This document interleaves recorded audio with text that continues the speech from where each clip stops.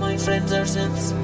As some of my faithful viewers may already be aware, I am not just an internationally renowned musician, I am also actually an incredibly talented photographer. And I know that it might be quite hard to understand how you can pack so much greatness into a single human being, but here we are. I am living proof of such a fact. Now, unfortunately, over the past few years, I've been unable, or I guess I've had to deprive the world of my gifts, at least in the photographic sense, because the pandemic has meant that I haven't really been able to get out and about and take pictures in the way that I would like. However, recently, with the borders opening up and allowing the free passage of persons across them again, at least to some extent, I managed to get a trip to New York a couple of weeks ago, and I spent about 12 days there, took a whole bunch of different photos and film. I thought it was about time that I tried to get back into the swing of things, so I took this wee beautiful camera. This is a Nikon S2. It's an old 35mm rangefinder. I got it just before or just after I think the pandemic kicked in, so I've never really had a proper chance to play about with it. So this was the road test. Now I'm going to show you some of the photos that I've taken with it, but I'm going to actually go through the development so you can see what I'm doing, because I'm also trying out a brand new film stock, or at least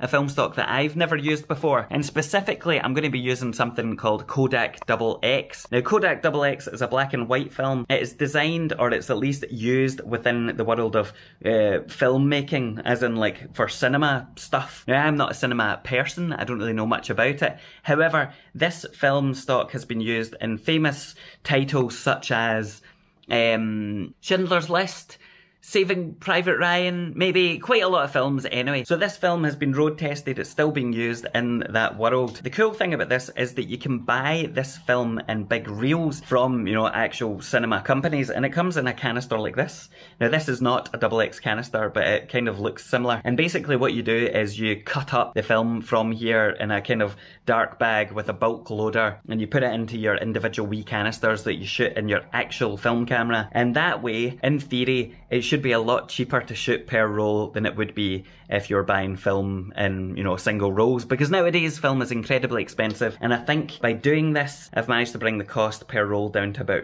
£2 or something, which is actually pretty good. Anyway, I haven't actually tried this film yet. It is rated at ISO 200, but I'm going to push it to ISO 1600, which is quite a big jump, but apparently this film likes to be pushed and it looks particularly good, so I'll be the judge of that. Now the interesting thing about Kodak Double-X in particular is that with lots of cinema films, including this one, which is Kodak 500T, there is an additional remjet layer on the film, which I think is to help the film go through the, you know, the cinema spools or whatever without getting scratched. And, you know, it's kind of like a lubricant or a protection layer or something like that. I don't really know. But the point is that layer is not usually present when you are shooting consumer commercial film in your normal cameras. And so you usually have to remove it, and it's a bit of a pain in the arse to do. It's not a huge problem, but it is an added step that you don't want to go through. Now the special thing about Double-X is that it doesn't have that layer, so it means that in theory I can just develop this as normal. Now I've not developed film in about a year and a half, if not longer than that, so this could all go horribly wrong, and I'm going to take you along with me for the journey. So this video is going to be very rough and ready because I can't be bothered filming it on anything proper. You can see here I've got my giant tank. This tank is a big old 8 tank, I think, Super 8, well not Super 8, it's an 8 reel tank, which means I can do 8 35mm films all at once. I've only got 7 in here at the moment, but it is a big bastard. Now I have preheated or added in a pre-wash, which is just water at the moment, and this is to bring the film up to temperature. Over here I have my development solution, which is already mixed together.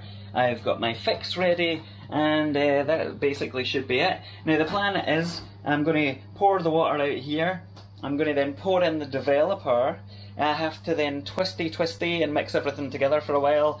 This particular film, because I'm going to be pushing it to ISO 1600, means, or it requires 20 minutes in the bath, which is quite a long time, but I've got my nice wee portable timer here. Now in terms of developer, for those of you that are interested in that kind of thing, I'm using Kodak HC110.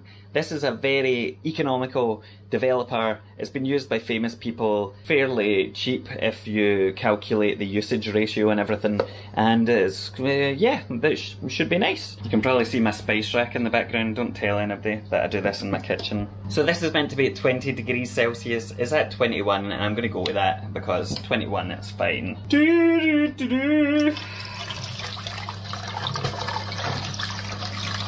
Our old flat had a much bigger kitchen, so this was much easier to do. You're meant to spin this for the first 30 seconds, I think. Or maybe it's the first 10 seconds. I've been doing this for so long, I can't actually remember. I just kind of do it by autopilot. And I'm going to have to do this for 20 minutes, which is going to be really fucking boring. But after that's done, I'll pour out the developer, I'll put in a stop bath, which is basically just water. I'm in Scotland, so I don't need to use a chemical stop bath or whatever. I'll then put in the fix, which is over here. I'll then do a final wash with some kind of rinsey, if I can find it. Yes, this thing, which is basically like fairy liquid, to be honest. And then I'm going to hang it up and fucking let it dry and scan it tomorrow.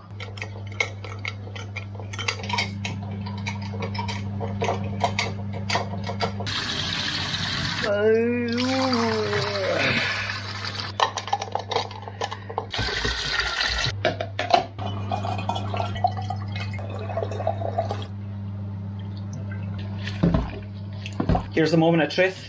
See if there's anything on these films. Whoa, looks like there is. This is always the bit that I'm afraid of. I'll just pull out a blank reel, but it looks like there's some stuff on there, maybe? So the next stage, now that they've all been developed, is to hang them up. Now usually what I do is hang them up in my studio. I use one of these, which is basically a sock underwear peg holder thing for your drying rack. However, it makes a wonderful film drying rack as well. Now I've got two of them here. I put it in the shower so that it can drip in there, and the way I remember which film is what for later documentation purposes is I put different coloured pegs on the bottom of them, and that helps to not just straighten out the film whilst it's drying, but it also means I know what film is what and when I shot it where and all that kind of thing. So the way I keep track of everything is I've got my wee notebook here, I've got the date of development, I've got the film and the place or whatever.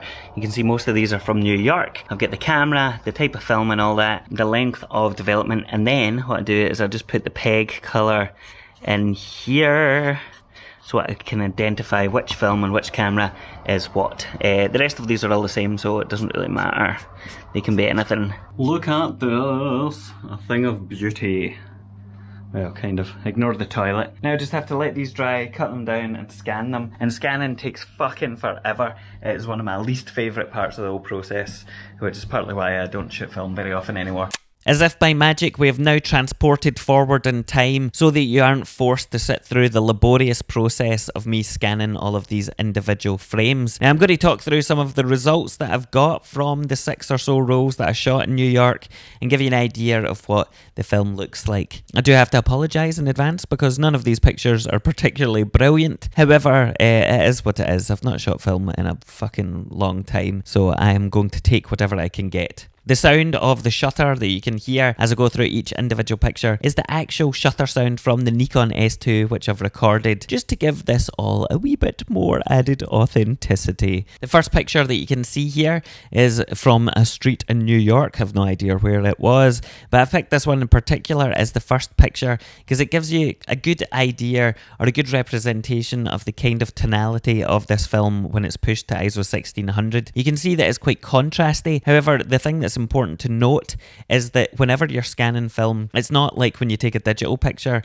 and people say, oh, no filter applied or anything like that. Every step during the development and the scanning process means that you make choices. So you choose how much light comes through the scanner in certain areas. You choose the tonality in that process. So it's very hard to get like just a straight read on a film. So this outcome, and actually all of the pictures I'm going to show you have been processed by me to look the way I like them to look, or at least look the way I like them to look within the limitations of the film and, you know, the tonality and all that kind of stuff that is available, because obviously you can only push and pull things so much within the scanning software. I quite like this picture generally because it gives you a wee glimpse into a New York street life. I like the guy in the middle. I like how it's kind of light on the left and then dark on the right with a wee, you know, glimpse of of a person in all white on the right. Again, not going to be an award-winning photograph. However, the next section that I want to show you is a screenshot of the process from my scanning software, and this will hopefully give you an idea of the settings that I've used within Silverfast, which is the software I use, so you can see if you left things kind of default what it might look like. Now, if you're not familiar with Silverfast, it is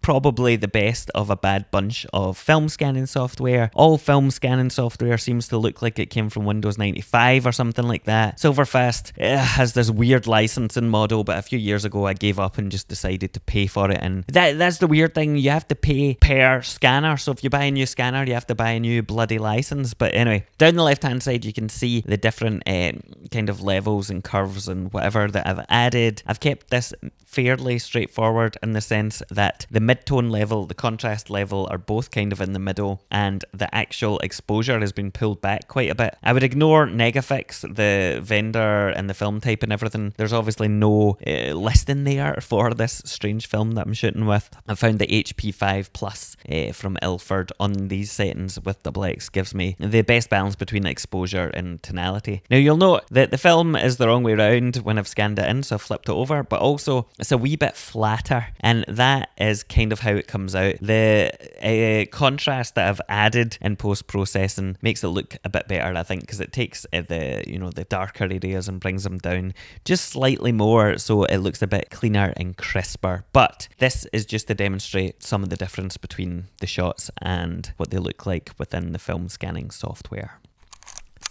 This next shot is a guy who's holding a bike wheel, but it kind of helps illustrate how easily the highlights blow out in this film. I'd seen people talking about that a lot online. I had my doubts, but they are correct. This next image, again, is a good example of that. Maybe if I'd shot it at ISO 800 or something, it would have been a bit better since it was daylight. However, on the street, I like to shoot with a higher ISO so that I can shoot with a faster shutter speed. And the film in particular doesn't have any times available that I could find for HC110 at ISO 800, so that was a problem. This next picture gives you an idea of the tonality that's available within the film, because I kept reading everywhere that the film was so contrasty and blacks were really, really black, and that kind of gave me the impression that there wouldn't be much tonal range. However, on this picture of some bit of graffiti that I found in New York, you can see there is tonal range in there, and this is even with me pumping up the contrast a wee bit. For this next picture, there's a girl sitting outside an unmarked coffee shop. She's on her laptop, which I thought was one of the most New York things I could ever see, or at least modern New York things. So I grabbed her picture and she didn't notice. She was so engrossed in her Zoom call or whatever people do nowadays on their laptop outside. This next picture has some more contrast in it again, although this time I think it works because the guy in the forefront who was literally just wandering up the road in this kind of, this mishmash of, I don't know what he's pulling along there, but it was a really strange kind of contradiction or, juxtaposition of people who are obviously much less well off up against, the Amazon Prime vans and the giant buildings and stuff. And I think that's one of the interesting and kind of sad indictments of, American cities at this point. But I'm not going to say anything else about politics, I guess. Oh, rats. Rats are everywhere in New York. I have never seen so many rats in my life. They were about the size of dogs, and I thought this community bulletin board interpretation of that was pretty funny. And again, I'll pick this to show you deliberately because there is a nice tonal range even within quite a contrasty image, which is particularly pleasing. This next one is of a couch or a seat in the street, and I've always got a weird fascination of indoor furniture being outdoors. And it was so hot when I was in New York, it was like 36 degrees Celsius or something, that one of the worst things I could imagine is sitting on a white leather seat out in the street. But hey,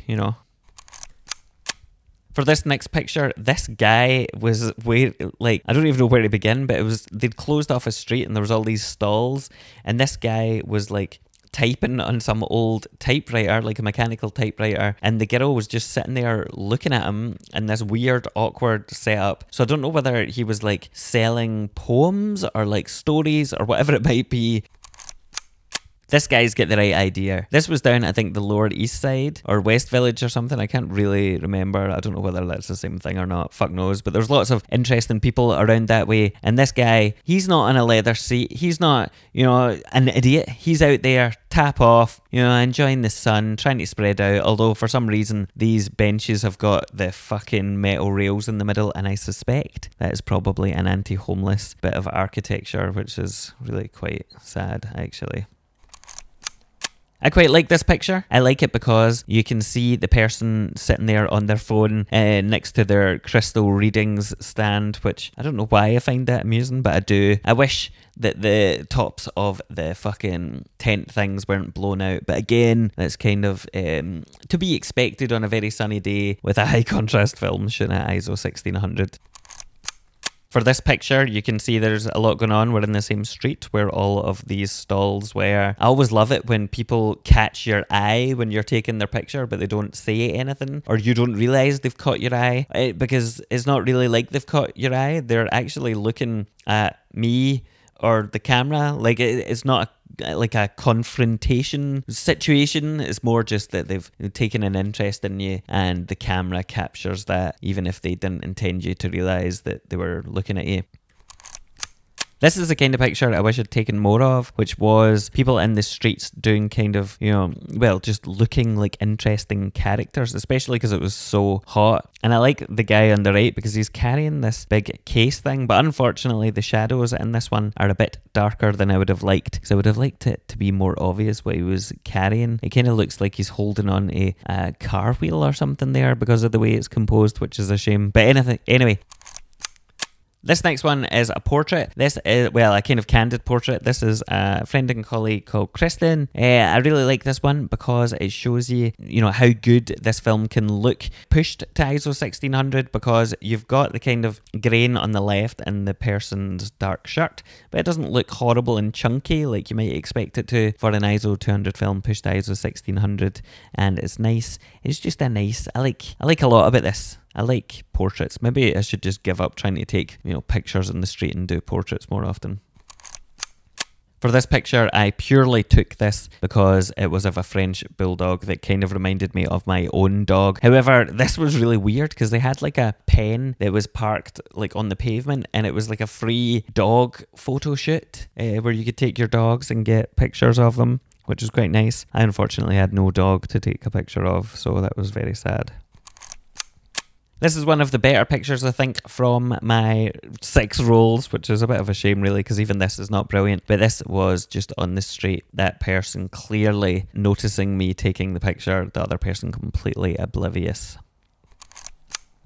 Here we have some more very dull New York street things. I think that part of the reason I was taking photos of all of this stuff around New York was because I don't take photos in Glasgow very often, because I feel like that it's really boring, like everyone's really boring. But when I go other places, the most kind of mundane things really interest me, like this drinking water sampling station. Like, that's something that we just don't have in Scotland because our water is brilliant. But anyway, that's why I took a picture of this.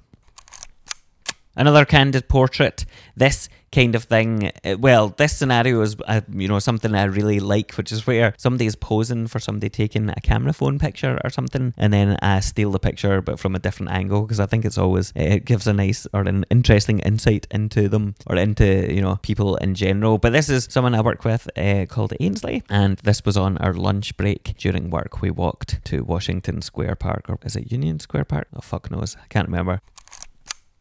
One thing that I really try to get out of the habit of doing is taking pictures from behind, because I think it's a coward's way out, really, and also it isn't as interesting ever than the pictures from the front, because then you see people's expressions and all that kind of thing. However, something about this one I like. I don't know why, I don't know what the composition is, I don't know whether it's the shadows or, you know, everybody holding hands and all that kind of stuff. I just like something about this, and I think that the contrasty nature of Double-X works really well for this one. So even though it's from behind, which is, you know, not brilliant, I think in this case it might work. So this picture is a bit strange because it looks kind of unlevel, like the horizon looks not level, but it actually was or is. So I don't really know what's going on there, but it was this truck that had basically like a living room set up in it. It was like a glass front, and I guess it was advertising their furniture or something. You can see someone on the other side of the street looking over. But I like the contrast of the truck in black and white against the kind of city background, so that's why that's there. Again, not a fucking... It's not some kind of artistic masterpiece. Again, we have an example of where the contrast of this film works really nicely. This was a bit of graffiti that says, "There is no scene, there never was." And regular viewers of this channel may understand why I took a picture of this because, well, actually, I didn't take a picture of this because of this, but later on I put, two and two together. This kind of sounds like the Johnny Rotten sample that I used in a recent video, a bit of music. Techno scene, there is no scene. So if you haven't listened to that, go do it now. Well, not now, in a few minutes, once you've watched the rest of this rambling video. One of the reasons I hate being a photographer is that you have to be conspicuous, and even if you are inconspicuous, then it feels like you're conspicuous and doing something weird. And I guess that image is not helped by hanging over a fence in a park where people are sunbathing to get a picture of some guy reading a book. This guy was amazing. There was a band playing, which I think were called In Circles. They were some punk band. They were playing open air in the park, had a good crowd, sounded really good. And this guy, I couldn't tell if he was part of the band or not, but he was like stood off kind of on the quote unquote stage, and he was just rocking out the whole time, like some old hippie rocker guy, fag in his mouth, fag in his other hand, big stick thing, just brilliant. And I wish I got a bit of a better picture than him. The shadows are a bit too dark to make it out, but what a guy. That's who I want to be. That's who I want to be in maybe, I guess it would be like 10 years, because I feel like I'm old as fuck at this point. For this next picture, this isn't really the picture that I meant to take. Like, I kind of wanted to take a picture of the eye up on the wall there, but I ended up getting a picture with this couple in front of it, and I kind of like the contrast, especially because the highlights again have been blown out in this fucking film. But yeah, I kind of like how this came out. Again, another coward's picture because I'm from the rear. I really need to get back into taking pictures properly so that I don't do that. But in my defense, to be fair, I was shooting with the Ricoh GR Mark III for most of the trip, which is a digital camera, much more discreet, and I took a lot of pictures with that were a lot better from the front. Moving on to the final photograph in this selection. And I think this is one of my favourite photos, and I don't really know why, but I love the texture on the left of the building and the bricks and all of the kind of pasted up, flyers and graffiti. I like how the sign Bore stands out, or Bowery? I don't know how the fuck to say that. I like how that stands out. I like how on the right it's got the darkness of the street, but then you've got this guy in the middle on this mobility scooter, and then of course the lady with the big hair and the big sunglasses who just looks incredibly fashionable and really interesting standing in the middle of it. So there's something about this I really like. This is why I didn't go to art school or any crap like that. Well, one of the many reasons that I didn't go to art school, assuming that I would even ever get in, which I definitely would not. Because taking a photo, you shouldn't have to explain a photo. So I don't really know why I've done this video. Anyway, with that is my first selection of photographs from Double-X. Kodak Double-X black and white ISO 200 film. I will definitely be using it again, although I think I'm going to try and shoot it at a lower ISO to see see how it performs, and if it's a bit less contrasty, I guess it might perform better in Scotland in the grey scale weather and city that we have, since there'll be a bit less harsh shadows and things. I will probably never do a video on this again, so yes, goodbye.